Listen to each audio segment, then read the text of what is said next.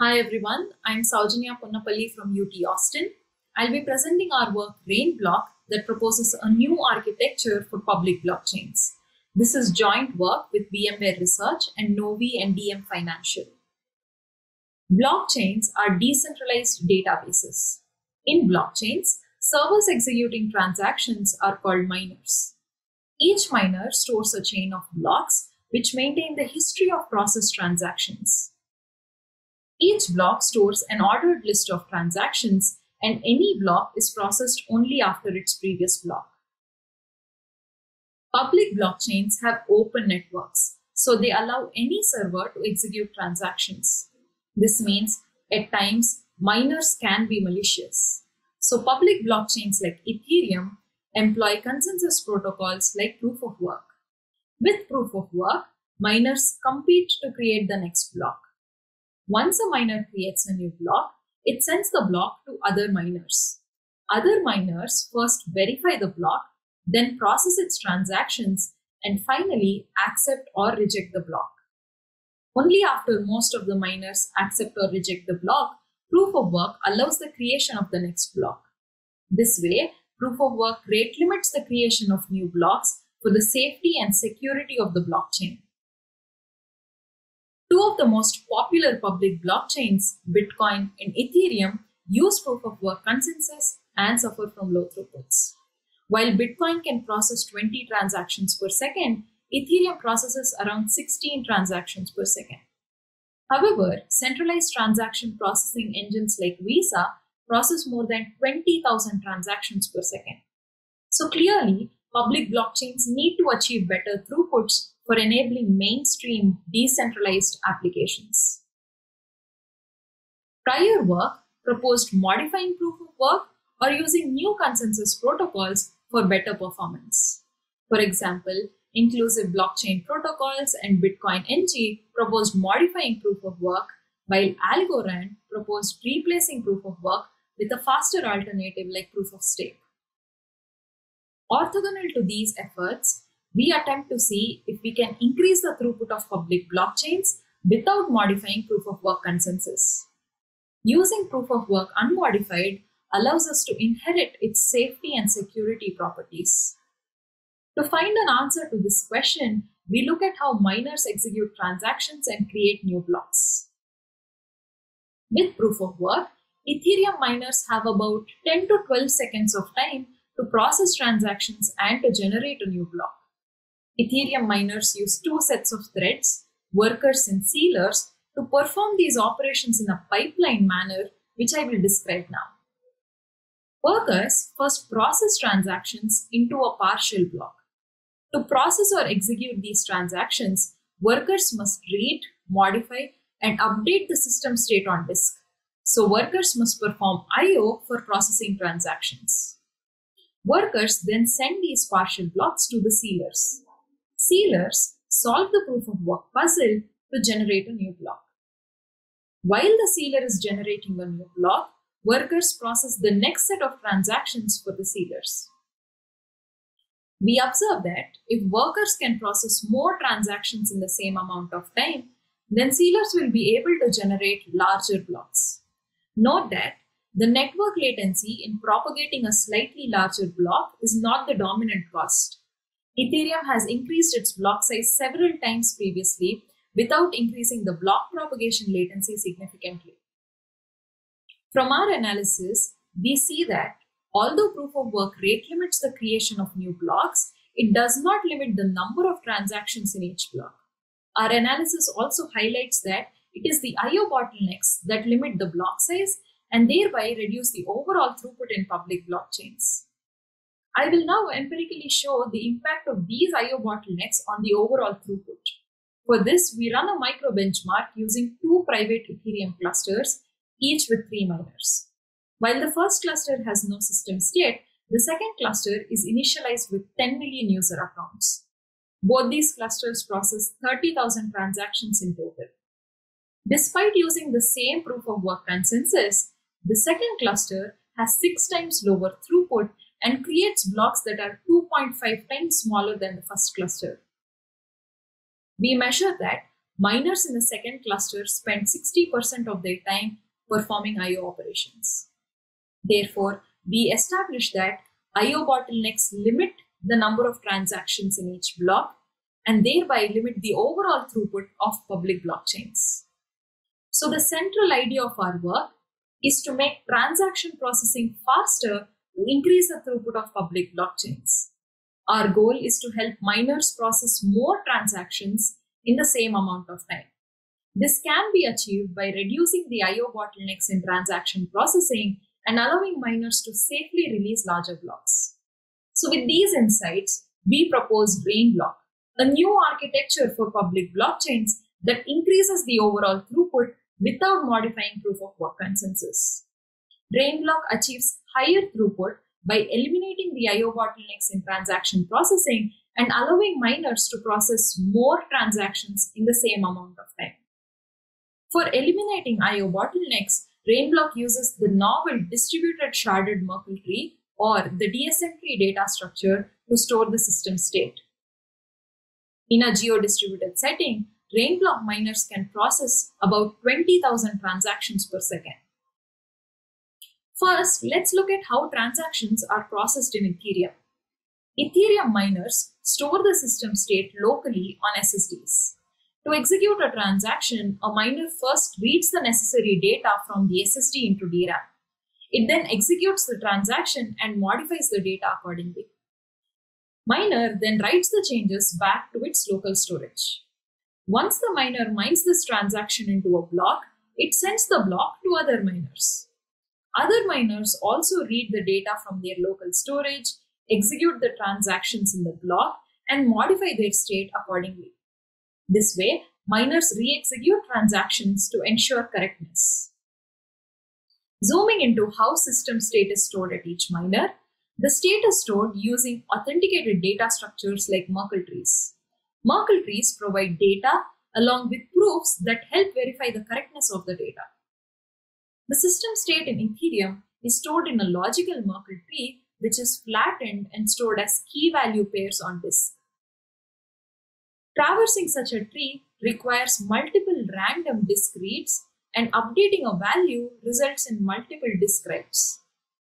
We measure that to read a single user account, Ethereum miners read 40 to 60 times more data. And to process a single block of 100 simple transactions, Ethereum miners perform 100 times more random I/O operations.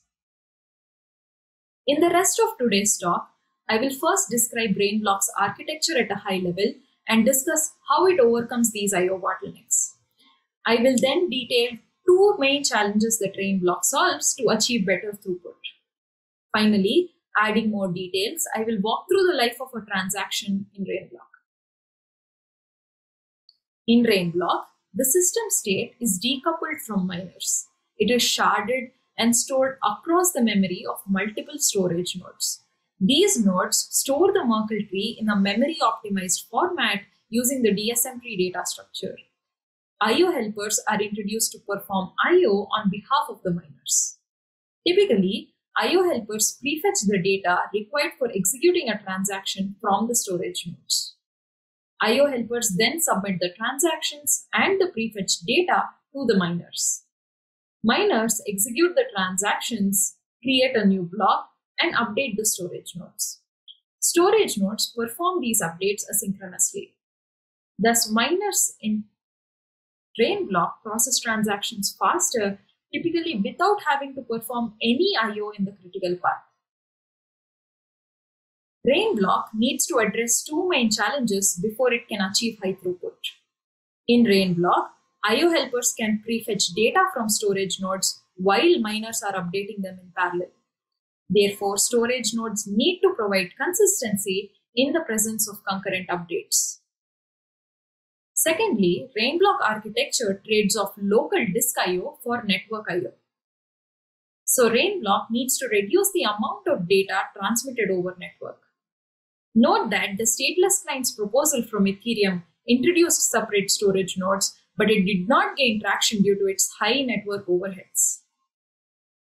Recall that in RainBlock, I/O helpers can prefetch from storage nodes while miners are updating them in parallel. Further, as miners share the storage nodes, multiple miners can update them simultaneously.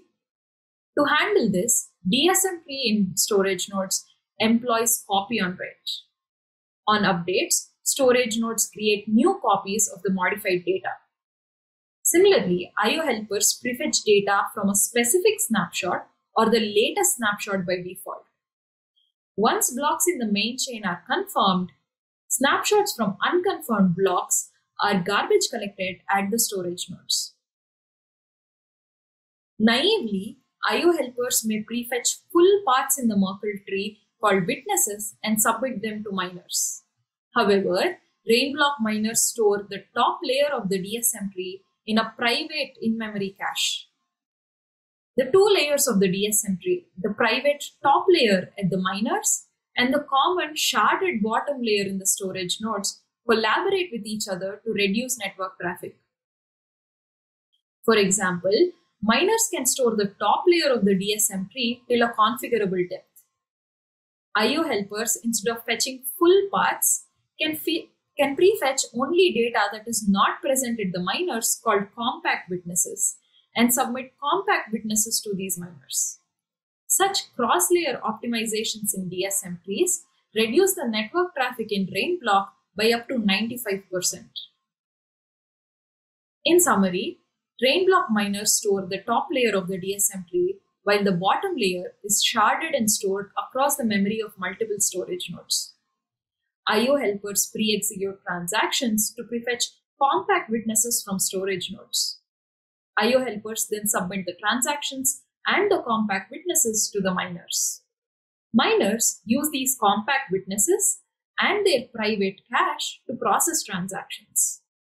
Miners then create a valid block and update the storage nodes. Storage nodes asynchronously create new snapshots of data corresponding to the updates from the new block. Old, unconfirmed snapshots are periodically garbage collected at the storage nodes. In RainBlock, all components, storage nodes, IO helpers, and miners work without trusting each other. As RainBlock uses proof of work without any modifications, it has the same safety and security properties as Ethereum. RainBlock's architecture sure adds complexity, however, it is in return for much higher throughput and better scalability. For details on RainBlock, please find the full paper online. To evaluate RainBlock, we use Amazon EC2 large instances, each with 32 gigabytes of DRAM and 48 threads. Storage nodes, miners, and IO helpers are deployed on their own instances. We use a workload generator to synthesize workloads that are similar to the transactions in the public Ethereum mainnet. We notice that a single Ethereum miner can process 1,000 transactions per second using a single server for hosting the miner. This is the best case scenario for Ethereum, and we compare RainBlock against this baseline.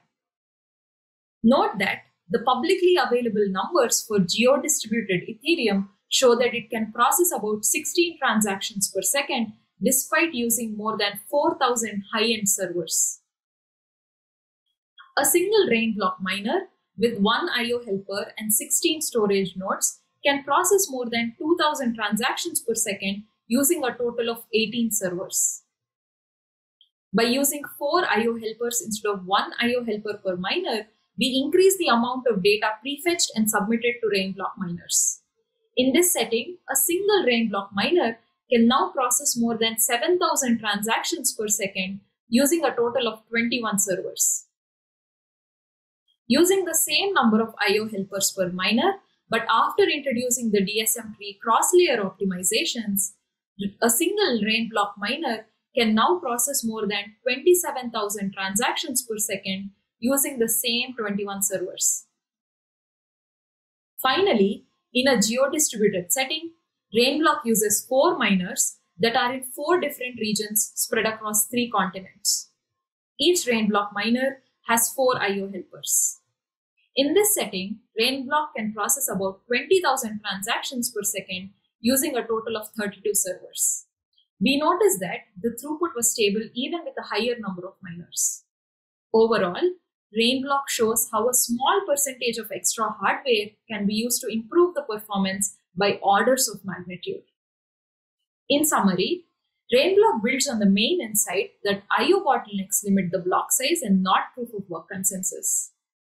It avoids I/O in the critical path of processing transactions at miners by introducing I/O helpers and storage nodes. RainBlock uses DSM-TREEs to reduce network traffic and can process about 20,000 transactions per second in a geo-distributed setting. Thanks a lot for tuning in for this talk. I'd like to extend a special word of thanks to my longtime mentors, collaborators, and my advisor for making this work possible. Please check out RainBlock on GitHub and reach out to me with any questions, comments, or feedback. Thank you.